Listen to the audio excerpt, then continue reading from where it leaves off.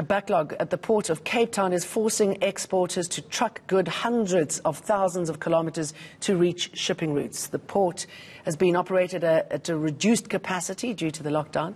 Bad weather and staff shortages due to the coronavirus are also playing a part. To discuss this more, we're joined by the Provincial Finance MEC, Davied Maynier. Very good morning to you, David. Pretty devastating picture there.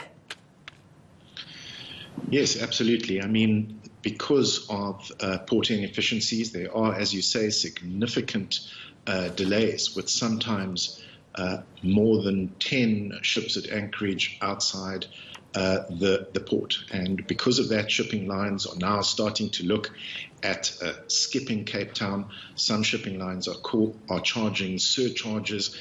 And as you mentioned in your intro, some of the exporters, particularly in the fruit industry, are looking at alternative ports and are in fact trucking containers to, for example, Port Elizabeth Harbour. How quickly, if you got everything that you needed, would you be able to clear this issue up? So I think in the short term, we are moving in the right direction.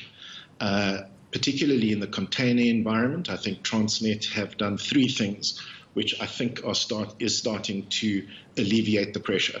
First, new leadership has been appointed in the form of Velile Dube, who's now the new CEO of Transnet Port Terminals, and he has considerable experience in this environment and in the Port of Cape Town as it happens. More importantly, what Transnet have done within the last 2 weeks is they have brought down 20 additional employees from the Port of Durban, who are skilled workers, particularly crane operators. So they have a strategy of augmentation with more skilled workers, meaning that there are more gangs, and we are now able to, I think, operate at least 2 of the 3 berths at the container terminal. And then finally, I think Transnet have started to move in the right direction and start to communicate much more strongly and regularly with all the stakeholders who are affected in the port. So I think these measures are going to start to eliminate the backlog. But at the end of the day, there are some deep underlying structural problems that will have to be dealt with at the port after a decade of underinvestment in infrastructure. There are sort of deep systemic issues, long-term issues that we are going to have to deal with in the future in order to build efficiencies in what infrastructure? So I think over the last decade, there's been a significant underinvestment in infrastructure. So we will need additional and new cranes, for example, in the harbour in order to build long-term efficiencies in the Port of Cape Town. What is this costing us daily? So it's hard to put a figure to it.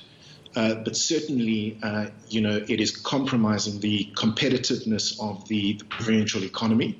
And you can just imagine exporters, particularly exporters in the fruit industry, are incurring massive additional costs as they, for example, face surcharges on containers, sometimes depending on the size of the container, up to $1,000 per container, as they ship containers at the cost of about 16,000 Rand per container to alternative ports.